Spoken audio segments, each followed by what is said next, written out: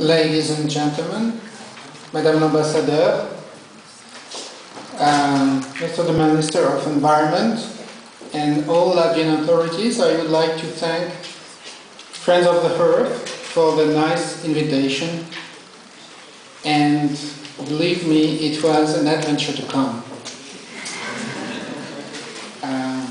My plane was almost in Riga last night. After difficulties in Paris airport, people were sleeping in Paris airport the day before, and because of the snow. And then in Copenhagen there was a lot of delay. I almost missed the plane to Riga.